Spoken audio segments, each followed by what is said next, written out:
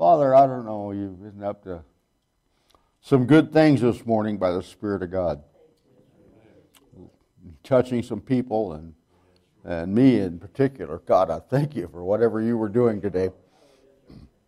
So this time we have, would you just quicken me and cause my tongue to be, as it were, by the pen of the ready writer, that by the Spirit of God to inscribe upon the hearts of those that are here things that are pertinent for right now in their life and for the days ahead, we pray. We thank you for it in Jesus' name. And everybody said, Amen. Oh, man, I love the Lord. I love when God shows up and does something kind of a little bit off the cue.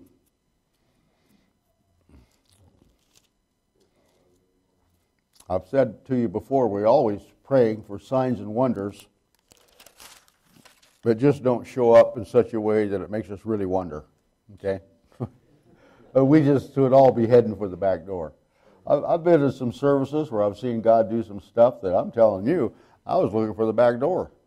It was outside of my ball game, but it was God and the miracles. I was at a service one time, and a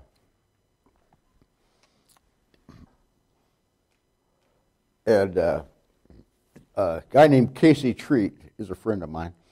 And Casey now has built a church over near Federal Way, Washington. You wouldn't relate to the geographical area. And so Benny Hinn had come to town. This is before Benny got big.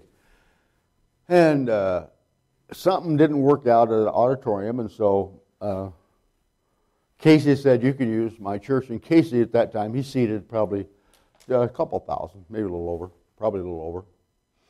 And so I went up for the meetings. Now, whatever you want to say about Benny Hinn, I'm not just standing by him doctrinally on anything or whatever. I just know that Benny Hinn has miracles in his services, and that's that. So how do you know that? Well, because I was on the second row back. I'm a front row setter. When I go to someplace, Tony, I want to be on that front row. I mean, when the fire comes out, I want to be there when it's flash hot, okay? And there was this guy from Alaska. And he had this arm all, I don't know what happened to him, but it was twisted. I mean, I don't know how to describe it. And it was like that. And he could turn his hand like that, but his arm went that way. I don't know how to explain it. And Benny's up there, and it's during worship. I don't think Benny ever even preached on anything that day. He's just sharing. And I saw with my own eyes, I looked back, I don't know why I happened to look back, I saw that arm go ziggy wiggy, however you want to do it, and turn normal. I saw it. I saw it. And the guy went up on the platform, Benny said, any miracles here? And he went up on the platform, and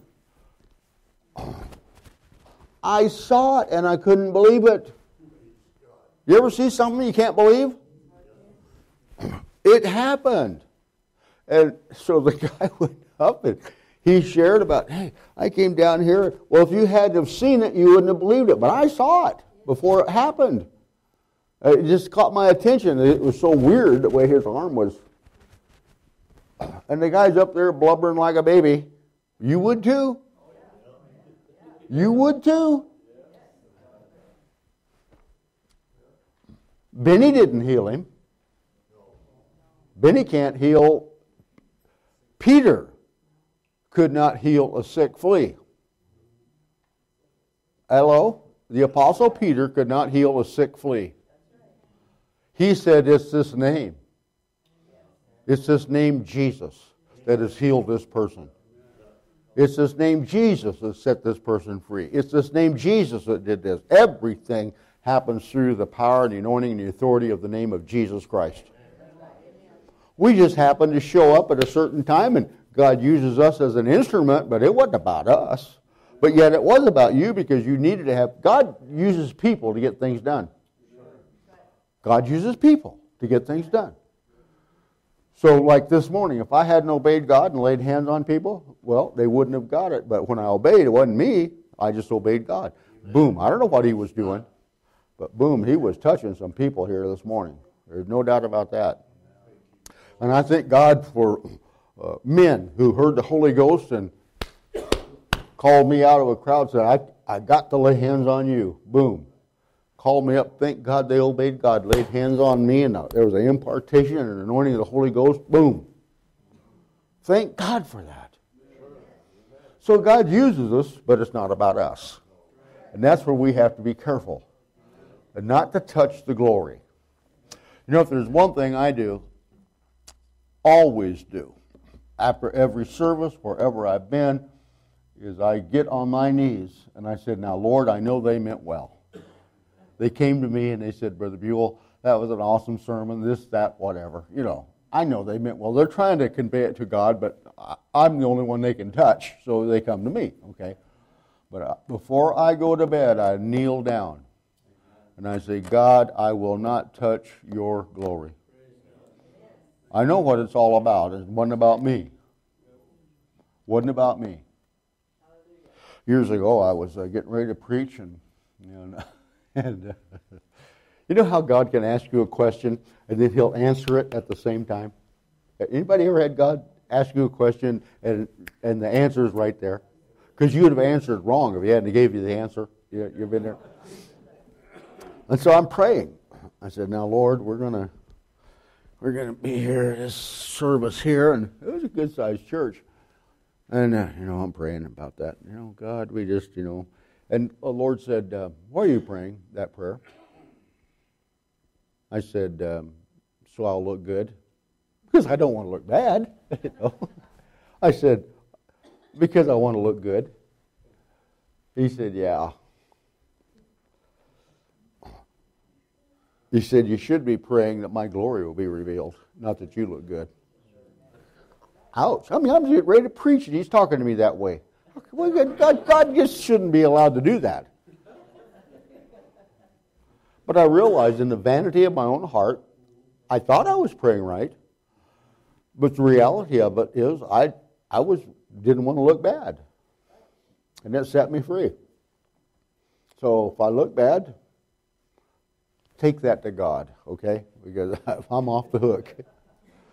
Now you study it and prepare to be to show yourself approved and all that. I got that, but bottom line, if it doesn't reveal the glory of God, if something isn't in it that touches people, then it's vain. So that's always the cry of my heart. Now, I'm going to be a little bit rough on you this week, but next week, I've got a great message. God gave me the sermon title, When Death Died. Now, He's not giving me the sermon yet, so I don't know, the sermon might stink, but I really like the title. It's an awesome title, The Day Death Died. And I'm putting that together in my mind. I mean, He just spoke so clear to me, preach on the day death died. Well, man, I've been tracking that down, Alan. I need to call you to get some help, Bible help there. But and I had something today too, but we'll just kick it off for a few minutes. Exodus chapter 3.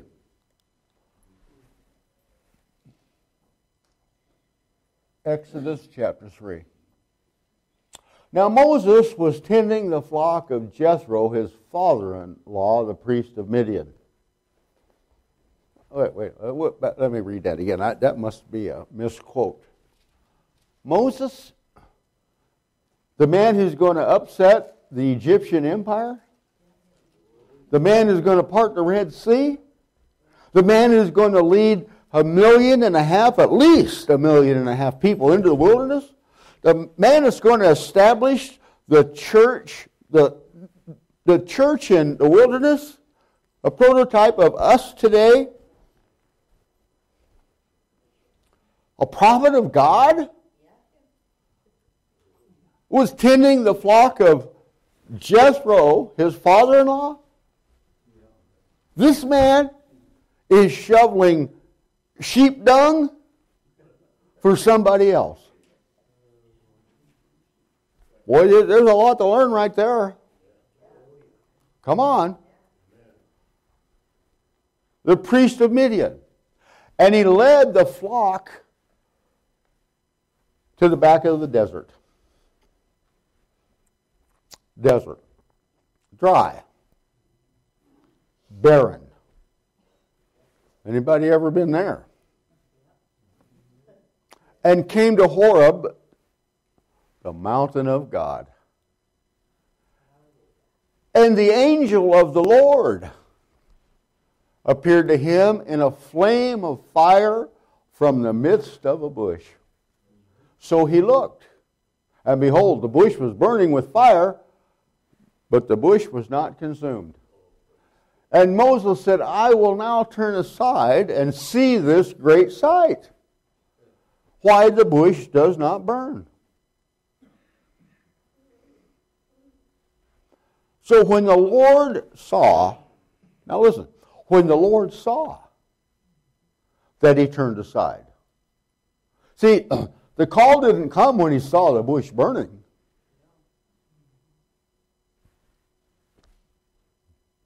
Bush was burning. He walked right by it, but he stopped. And he kept looking back. He said, when the Lord saw. Then God called to him from the bush and said, Moses, Moses. And he said, here I am. Then he said, do not draw near this place. Take your sandals off your feet, for the place where you stand is holy ground. Moreover, he said, I am the God of your father, the God of Abraham, the God of Isaac, and the God of Jacob. And Moses hid his face, for he was afraid to look upon God. Wow.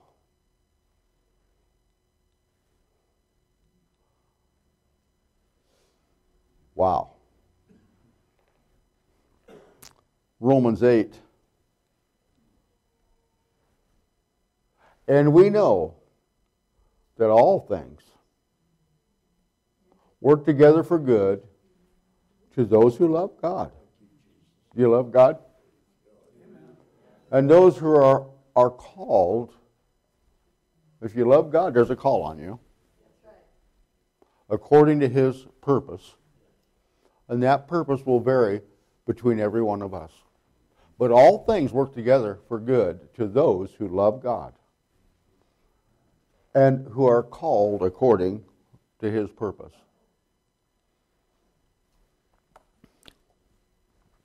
I was in prayer this week. I usually try to pray one day a week. And that particular day I was praying, the Lord visited me in the night or in the morning, I don't know. Like Paul said, I don't know if I was in the body, out of the body, wherever I was. But anyway, it's like I had a vision over the church. And I just saw aspects of all the different lives that are here. And the Lord clearly spoke to me, and I don't know, he didn't give me I wish he'd just give me an outline of 3 points in a poem. But he just spoke to me and he said, nothing that you've been through is wasted. But let me say that again. Nothing that you have been through shall be wasted. Now we wonder about that. We're perplexed about things that come and go in our life. And how can this work for good? But the Bible says all things work together for good. And the Bible says everything that the devil brings against us for harm, God turns around for good. So Moses was pasturing the flock of Jethro, his father-in-law, the priest of Midian. Do you ever think about humanity in the Bible? You know, when you read it, we always try to look at all the spiritual side of it. But how about the humanity side of it? Now here's Moses. He's one who's drawn out. Remember? They had the edict to kill all the first male children. And his mother put him in a type of an ark, put him in the Nile River, and Pharaoh's daughter found him, and Moses means drawn out. He was drawn out. And he's raised in, as my mother would say, in the lap of luxury. I mean, if he wanted a grape, he just opened his mouth and somebody put a grape right there in his mouth. You know? And big old fans, you know, it's fanning around. And somebody, I mean, you didn't have to worry about underwear. I mean, somebody had fresh pressed undies every morning for him. It was good. And yet it wasn't good either. Because nobody ever blinked when they saw him walk through the palace. He belonged there. But he didn't belong there either, did he? I mean, he nobody would question why he was there or how he got there. There's no question, but it didn't fit. Do you ever feel like you didn't fit? Hello? So there he is in a place that he doesn't fit. Now he's a Hebrew living with the Egyptians. But he can't go over here and hang out with the brothers, the Hebrews, because he smells like an Egyptian. And on top of that, God forbid, but he has an Egyptian accent. Huh? You ever in a situation where you kind of tried to watch your mouth because it would give away your position? Come on. You know, I've been in those places. Finally, I just thought, I don't care. You just love me as I am, I don't care. But you ever been in a place where you're trying to, you're trying to find the King's English that you should have learned when you were in high school, but you didn't, and now you're in a position, come on. So we can't hang out with them. Because he smells like an Egyptian and he talks like an Egyptian. Well, what's the guy going to do? What are you going to do? So now, there's a call on his life, but every call starts out as a seed. He was a leader because he was a leader, but he wasn't a leader there. It was just a seed, but he became what he was, the seed. God calls you to do something. He calls things that are not as though they are, but it starts out as a seed form in your life. And as you obey God listen, if you curse the way God has led you, you'll never get to where He's trying to lead you. Oh, let me just back right up and say that again. If you curse the way you think God has led you, and you've been wronged, you'll never get to where God is trying to lead you. Hello? Where's that? I just lost my whole train of thought, if I had a thought anyway.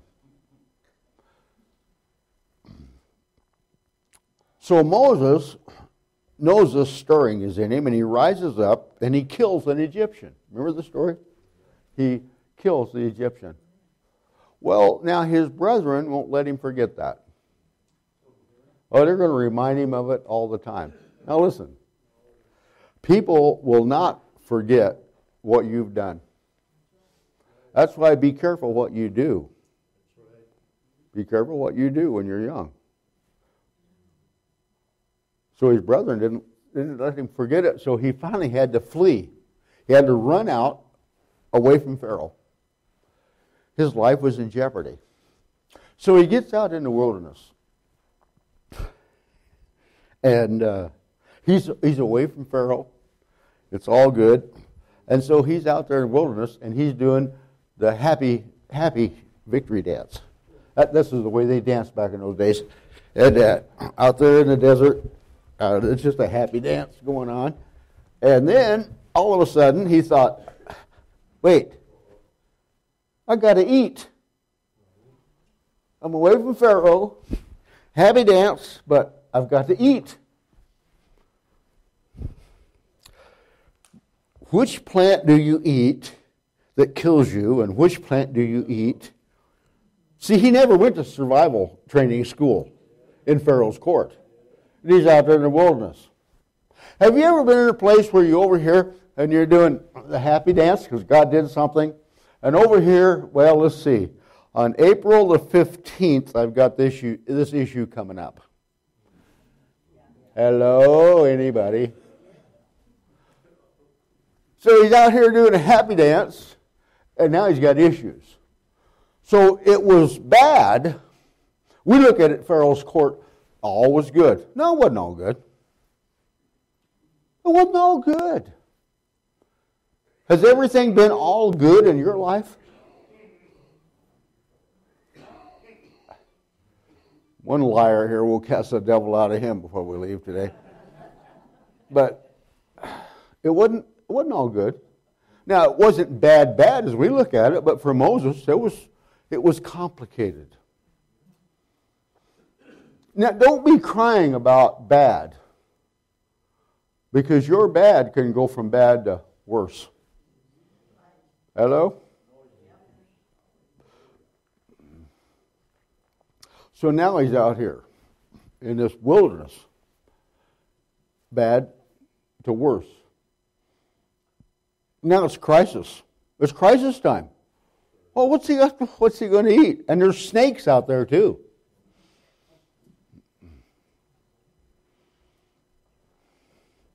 Complicated. Moses' life was complicated. Moses' life was complicated until he was 80 years old before he finally got it right. Somebody ought to say, well, thank God there's hope for me.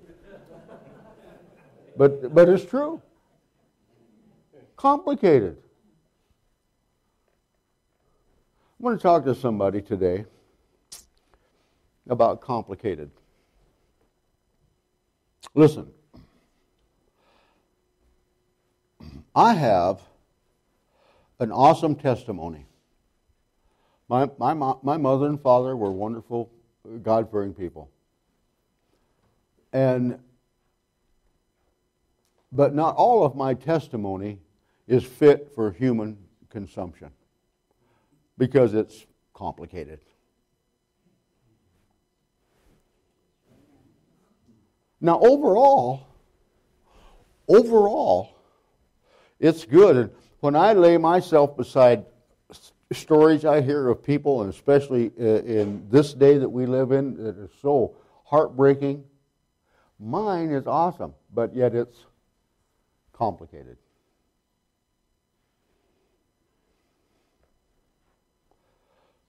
So those of you who are just beginning this journey in the Lord, let me just tell you something. Everybody here has something complicated in their life. Hello? You know, we have somebody, they stand up and they share, about they've been married 50 years or 60 years, and we clap, and well, we should. I mean, hey, hello, that's an honor. But when they stand up and they say, we have been happily married for 50 years, they're lying. They're lying. They're lying. I've lived long enough to know, hey, nobody is happy every moment, every minute, every week, or every month, happy your whole life.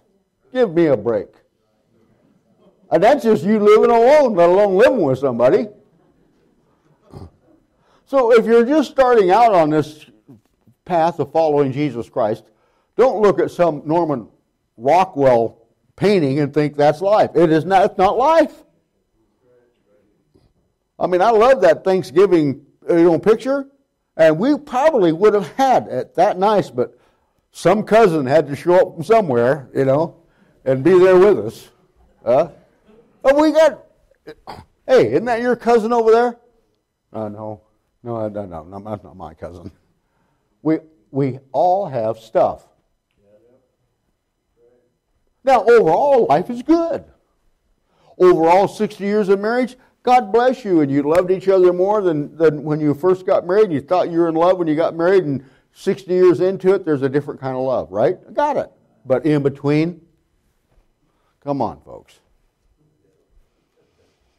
So Moses was going through all this. He was a man. He didn't fit in. He was too Hebrew to be an Egyptian. He was too Egyptian to be a Hebrew. And there he was. Now he's out in the backside of the desert, stumbling around, and fortunately, by the grace of God, he bumps into this man called Jethro, Midianite. And he takes him in and he said, hey, don't eat that plant. That'll kill you. And don't eat that snake. In fact, don't eat any snakes. Just eat them alone. And this water's bitter and that water's sweet, and he learned the ropes. But he didn't fit in there either. Now, if he had, he'd have built a house out in the desert. Probably a nice house. Up on, overlooking something. But he didn't fit in there either. That's the second word God gave me, is for some of you, you felt like a misfit. You didn't fit in here.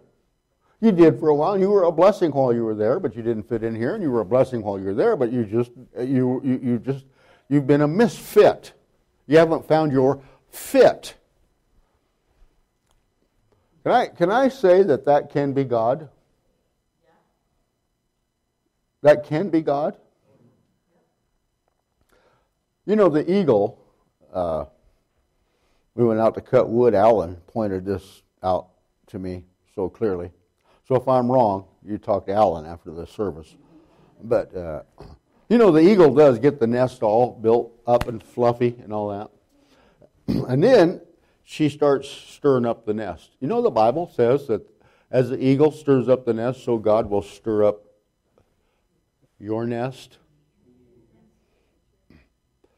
Not every uncomfortable thing that comes along is a satanic attack. Oh, wait a minute here. Back off. Not everything that comes along that stirs up your nest is a satanic attack.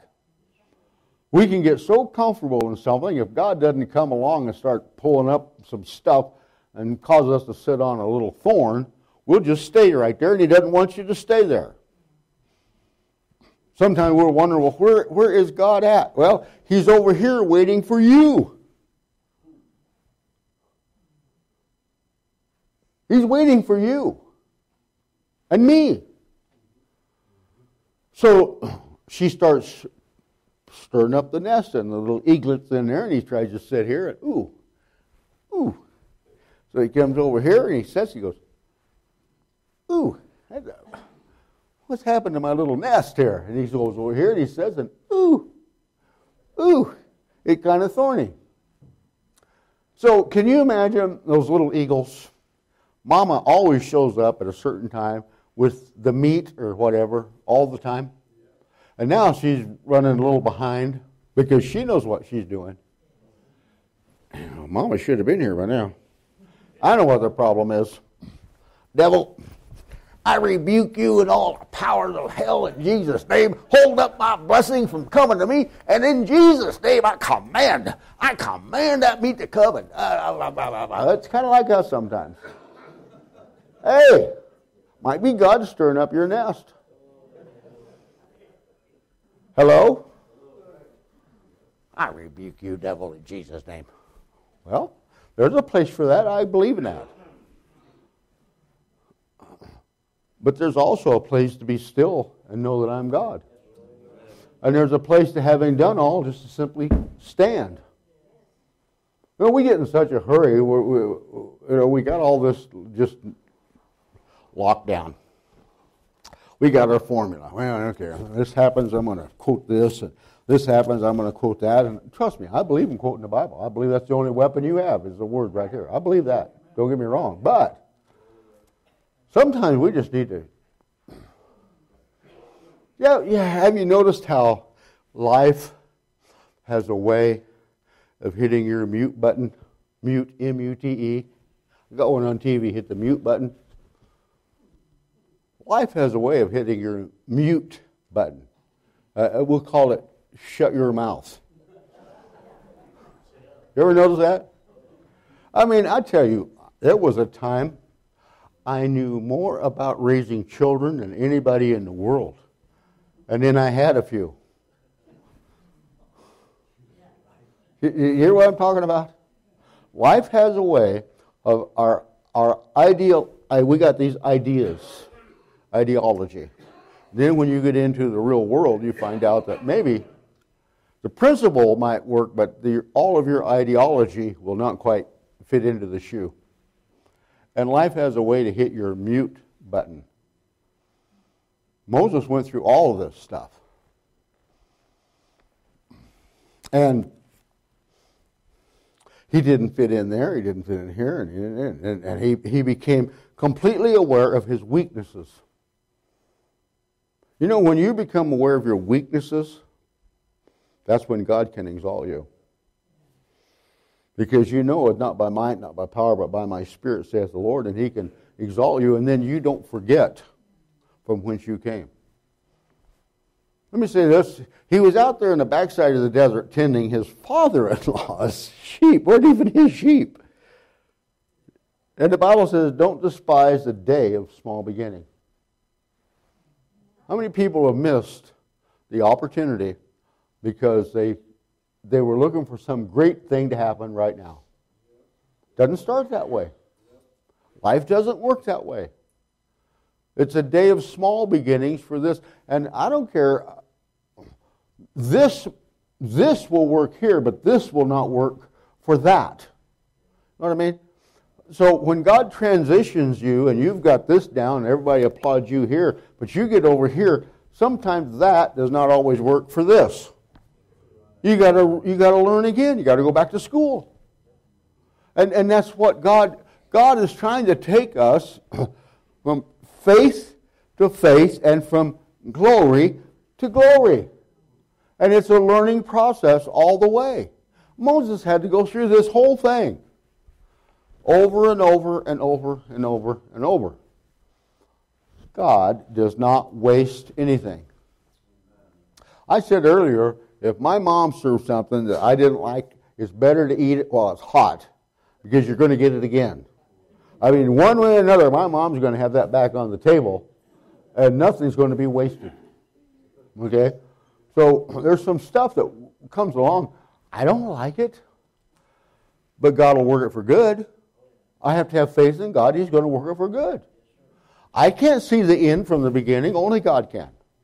But I have to have faith in God that He's going to work it all out. And He will. So he's out there in the desert. Jethro takes him in.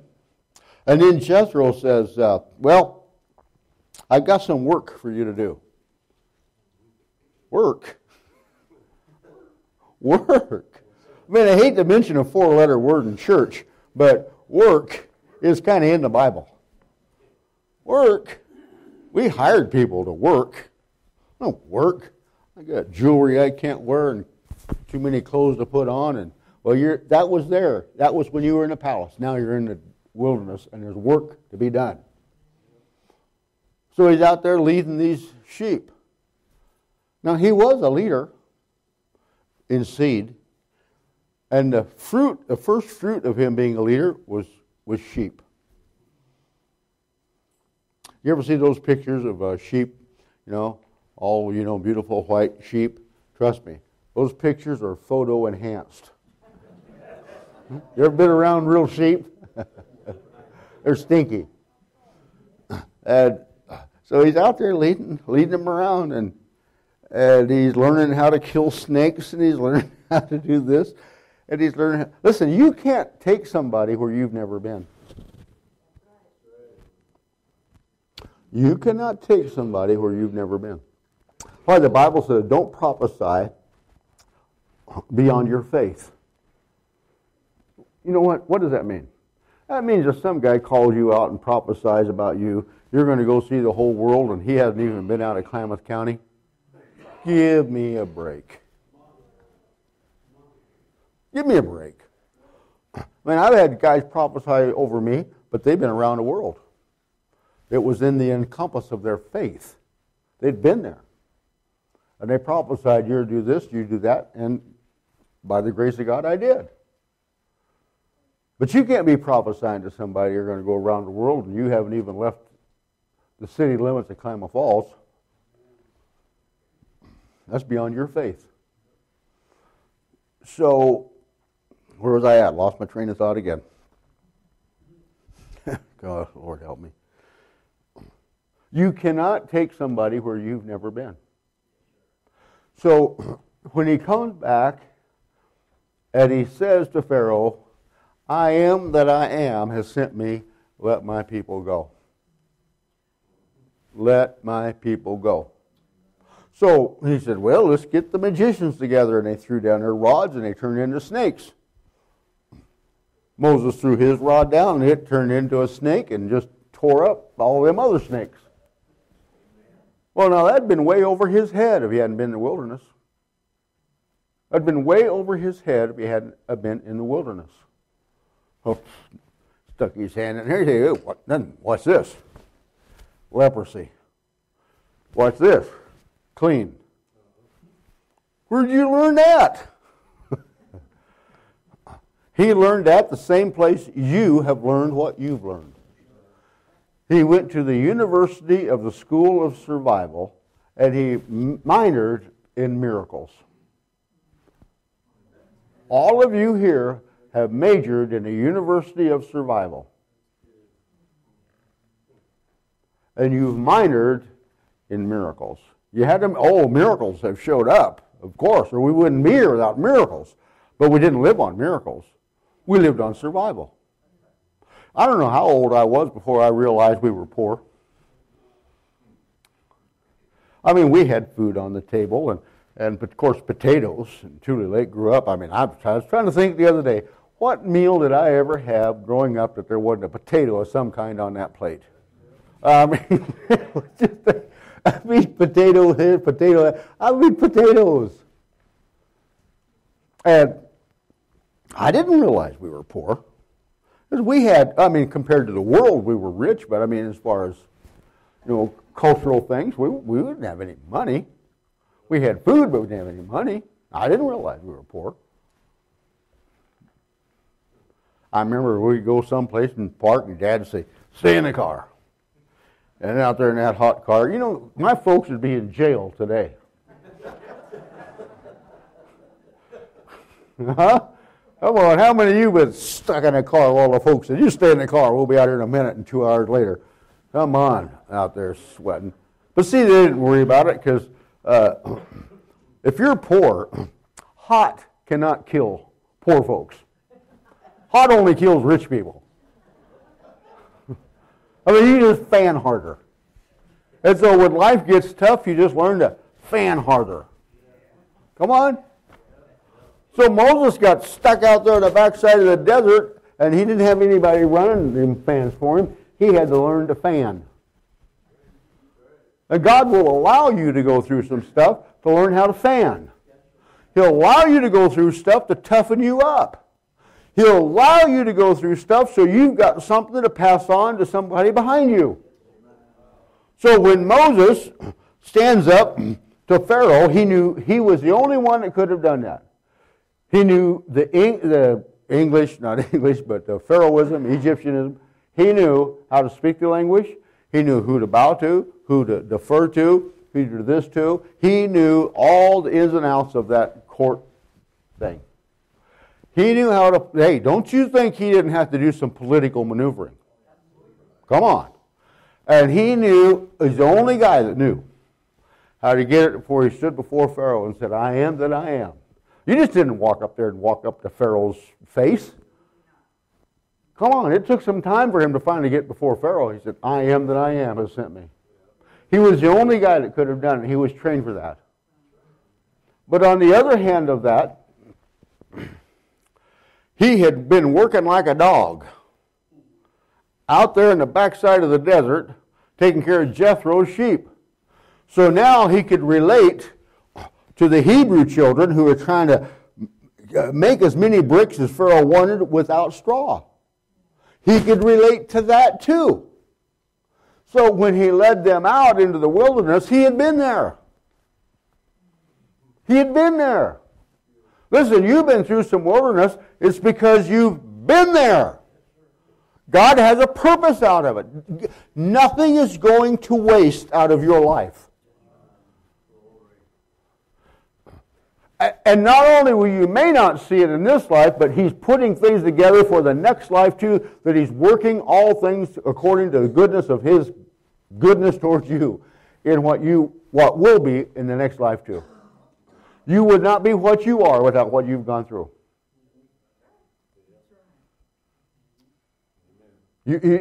Come on. You would not be what you are without having gone what you've gone through. Did God send every bit of it? No.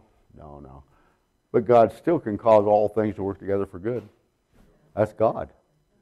We just have faith in God.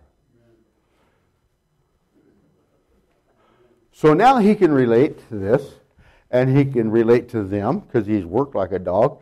And now he can take them out into the wilderness, and he said, well, better wrap it up. Wrap up. It's going to get cold tonight. Wrap up. How do you know? I've been there. Moses, my child, been bitten by a snake. Hey, I'll take care of it. How do you know? I've been there. You know, people, stay away from that water. That water is bitter water. How do you know? I've been there.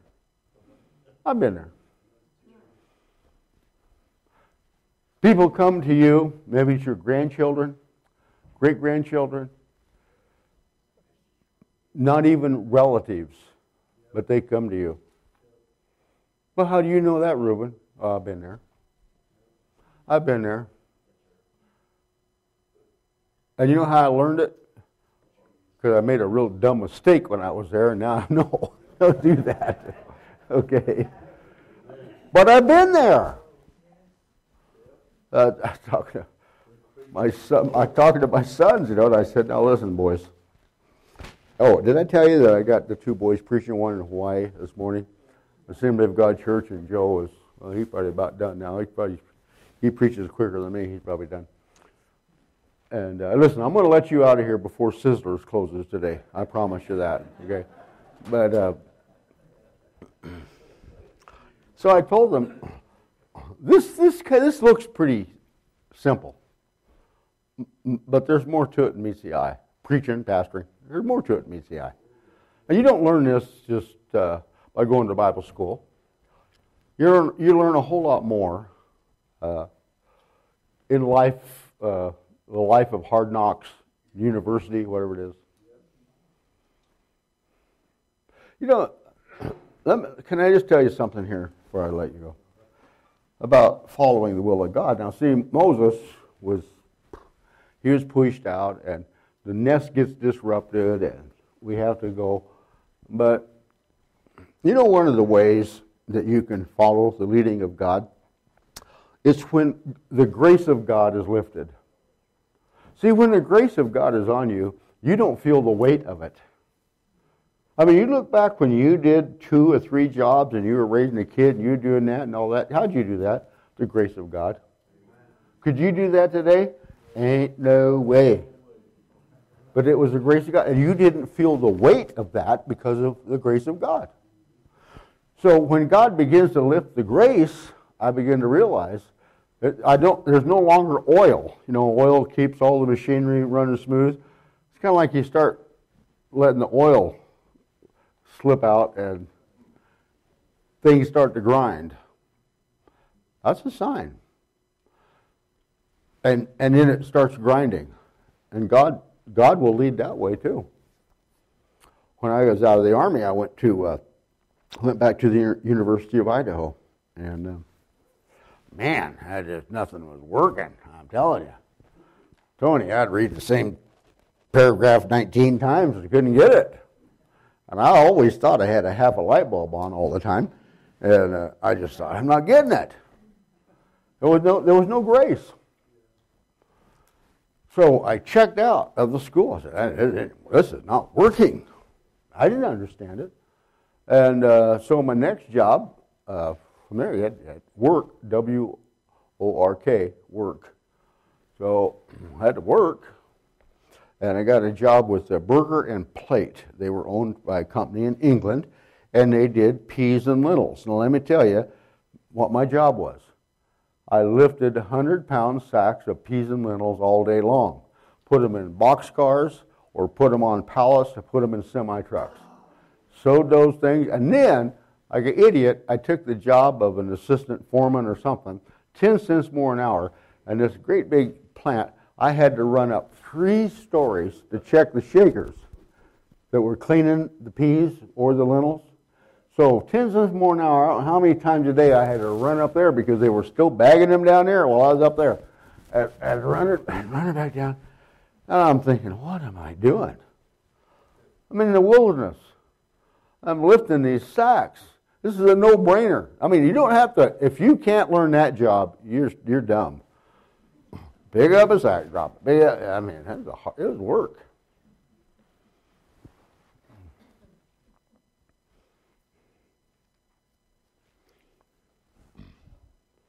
But then, when God put his hand on me, and I went to Christ for the Nations, I had a GI Bill that I would have wasted at the University of Idaho. God's grace wasn't on me to be at the University of Idaho. Great college, but God's grace wasn't on me to be there. A few years later, God had saved that money for me, so my GI Bill was used when I went to Bible college. And we go through stuff in life and we're frustrated and we're thinking, I don't have, since God's grace here, I don't this. Well, if God's grace isn't there, you know, if the bread starts coming, maybe you ought to go find another place to get a meal. Not everything that happens is because it's a satanic attack. As many as are led by the Spirit of God are the sons of God. So we have to learn how to be led by the Spirit of God in different things. It's not always easy. I mean, I still scratch my head. That's why I don't have any hair left. I scratch my head so often trying to figure out God. Go with it. I'm going to close with this. I had a word that just set me free. And I've known this all along, but sometimes, you ever have God tell you something that you know, and then you heard it again for the first time? You ever have that happen? Ryan asked me a question about this church. He said, what are your plans? I can't remember how he worded it. It was a great question. I love that. I love questions like that. And I thought, well, and then he said, is it just to keep the church doors open? I thought, well, I think it's more than that, but, you know, well, he didn't have, and I still don't have the answer. But God spoke to me the other night. He who abides in the shadow of the Almighty. That's all he said. He who abides in the shadow of the Almighty. So when God's moving, he has a shadow. Like I have a shadow up here. Get in the right place. I just stay in the shadow. If he runs, then we run. If he stops, we stop. If he moves backwards, we go backwards. That's all I can do, is try to abide in the shadow of the Almighty. And it'll all work out. Because I'm not God. I know I look a lot like him, but I'm not God, honest. It's me. It's really me. My dad came home, and this is many, many years ago. I have a sister that's 20 years younger than I am. And she had this little friend. They're still friends to this day, Joe. And he's something with Washington State University now. God's blessed him. But anyway, they were all dressed up and had on these little dresses and everything. And so Dad came home for lunch. And Joe, he's in this little girl's dress and everything. He said, "Oh, Loree, you have a little girlfriend. That's nice. What's your name?" And Joe said, "Mr. Buell. It's me, Joe. Honest, it's me. Honest, it's me." Honest, it's me. It's me. It's me. God knows who you are. He's not bothered by every problem we bring to him. And some of this we have to walk out day by day. That's just the way it's going to have to be. But nothing that is come through your life is going to be wasted. Nothing is going to be wasted. God works it all together, all of it, all together for good. Every tear you cried, every heartache you felt, every abandonment you've been through, everything. No, God didn't send it, but God causes it to work together for good. Life. Stuff happens in life. Bottom line, have faith in God. That's all I can tell you. Have faith in God. So some of you that are just beginning this journey, listen, if you will just have faith in God, in the long run, it will all work out for you. In the long run, it will all work out for your good. Nothing